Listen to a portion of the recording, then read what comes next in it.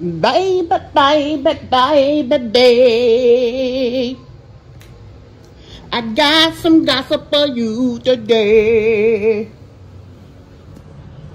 Peach McIntyre vinegar. I wonder where she gonna stay. Hey guys. You know, it's kind of awful. I just instantly had a feeling of, girl, you singing and somebody finna get put out. They finna get put out. Why is you singing, girl? Well, I'm singing because it ain't me. That's why I'm singing. Not that I want it to be anybody. But y'all, let's get into this damn tea. So, on the 10th of July, 2024, there was a dispossessory filed on Miss Peach McIntyre. And yes, I owe shout out to another channel because they broke the news first. But you know, in true Mishma fashion, I had to get the deets and docs for y'all. Now, I don't have the actual complaint because it is under redaction, which means they are making it to where it can be shown publicly.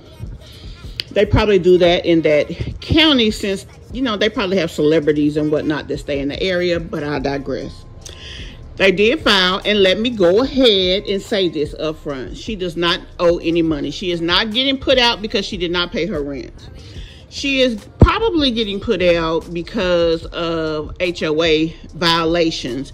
Now, whomever owns her house obviously is the true member of the HOA. However, if she's causing them enough hardship that they're being fined and things of that nature, she obviously is not getting along with people. Remember, just a week or so ago, she doxed one of her neighbors because of the trash can. And instead of her, when she had issues with the HOA, just going ahead and fixing them and moving on by her damn business, she want to do that tit for tat shit. See, that works in the ghetto black tit for tat community, but everybody don't play like that. And so that lady got with, and she probably contacted through the HOA the owner of the house, and they just probably are tired of being contacted. Sorry guys, I needed some water. Anyway, so she is being evicted. It was filed yesterday electronically by the company that represents the guy. It was not filed by the actual homeowner.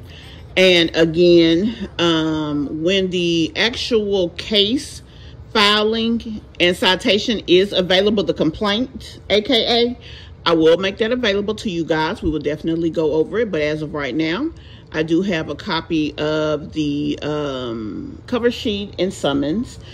And I will give you the case number information if it's something that you would like to confirm for yourself. But, you know, I got you over here.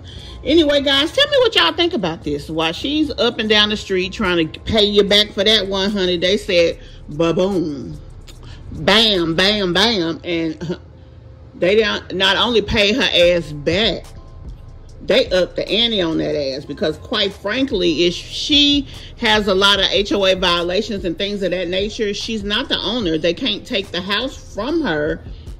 Well, actually, that's what he's doing, is taking his house back and going on about his business and finding somebody who probably could rent the property for little to nothing. I mean, who the hell wants to fight with people? Let's keep it real.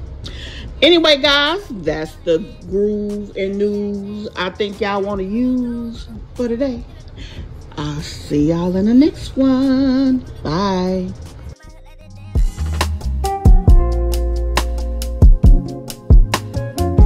Dress yourself in one of the expressive t-shirts from Kush Online. Over 109 styles and 18 colors. Kush takes the stress out of getting dressed. Okay, Grandma. Now take us on out of here.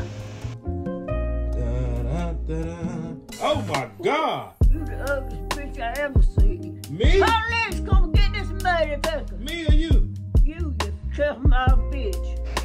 Damn, Grandma, you gonna get me fired. Dang. Stop what you're doing and go follow Gamble with Mish right now.